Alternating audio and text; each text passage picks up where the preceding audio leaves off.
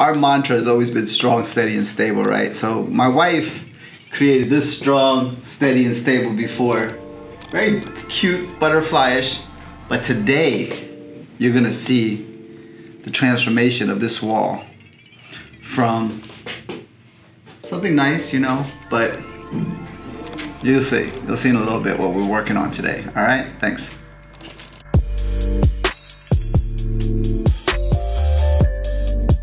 What's up, everybody? It's been a while, right? Haven't been rocking and rolling like we used to, but you know, Rona really kicked my ass a little bit. I don't know about you, but you know, I wanted to reach out to you, and I don't know where I'm going with this, to be honest with you. So I'm reaching out to you for help. Like, what would you guys like to see? What would you, any questions, interests, whatever? I don't know. I don't really care. Just put it in the comments. I'm reaching out to you.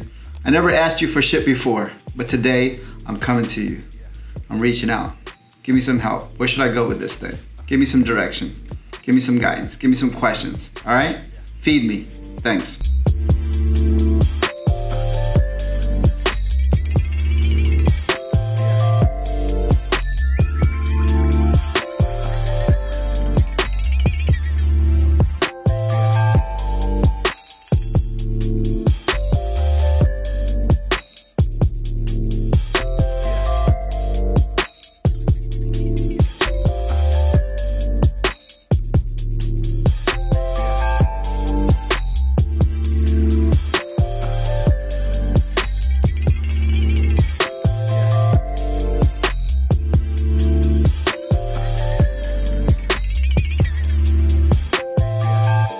What have you been eating, man? You're getting taller than you should.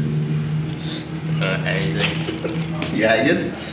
Huh? You hanging? No, I'm eating mom's good home cooked food. So what are you doing here, man? You're working, getting started young, huh? Yeah, working. For the summer? Yes, sir. So last year you didn't work because of the SAT prep, right? But the year before, what did you do? I painted. Painted apartments? Yep. And the year before that was your first year. You were like, what, 14? Yeah, I was 15. 15? 15, 14, yeah. 14, 15. And what you do that year? I cleaned. Starting from the cleaning, start them from the bottom and let them work their way up. Yep. How you enjoying it? It's good, it's nice. What you learned yesterday? I learned how to clean the caulk out of a tub, and I also learned how to cut some pipes and, you know, just some basic stuff. This year you're working with maintenance guys and learning on what they go through and stuff. Yeah. That's good. It keeps you humble. Yeah. Get you to appreciate what everybody else that your team, you know, goes through and does. Yeah. All right, man. Thanks. Keep it up. Keep up the good work.